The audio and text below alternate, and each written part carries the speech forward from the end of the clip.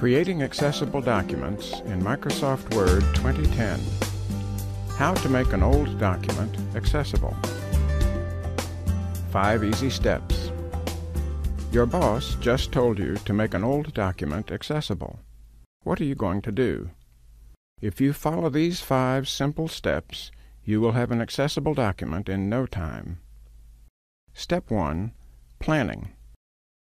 This step is essential.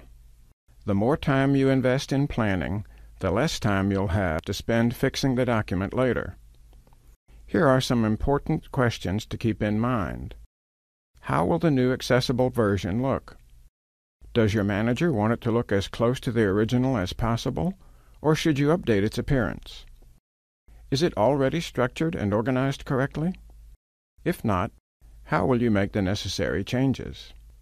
When you've made your planning decisions, make sure your template will give the look you want and meet the accessibility requirements. And remember, you can always modify an existing template or just create a new one. A helpful guide is the Accessibility Checker, located at the left side of the Productivity or Accessibility ribbon in the File Tools section. It informs you where to improve accessibility within the document, as well as how to fix it. For more information, see the Accessibility Checker module of this training. Step 2. Save the original version. Save a copy of the original as a backup in case you make such a big error that you have to start over. You should give it a new descriptive name so that you will be able to distinguish it from the working file. Step 3. Open Windows. You should open 3 windows in this step. First, open your working document. Make sure it is not the one you saved as your backup in the previous step. Second, open a new Word document. This is the time to choose a template, either the default normal template or another template that you decided on during your planning. It will become your new accessible file.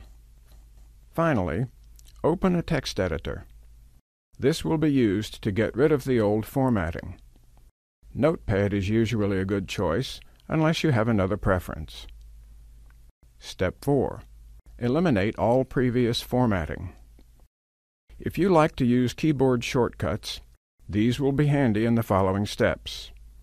To select all, press the keys Ctrl and A as in Apple.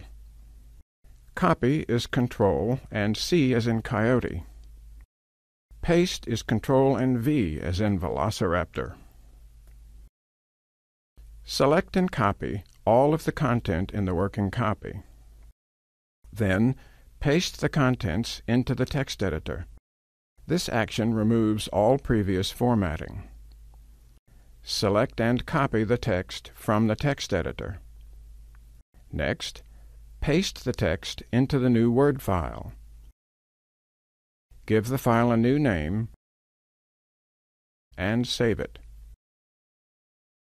Finally, close the text editor so that the working copy and the new unformatted Word document are the only documents open. Step 5. Style your document. In this step, apply styles to the unformatted document to give it the look you want and the structure it needs to be accessible. Because the new plain text document lacks formatting, refer to the working copy as a guide for determining structure and choosing styles. Here's a shortcut you may want to consider as you format your new version.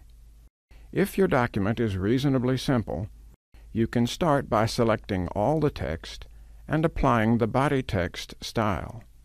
Then go back and add headings and other styles to appropriate lines. And don't forget, you can never hit save too many times. This concludes our module on how to make an old document accessible.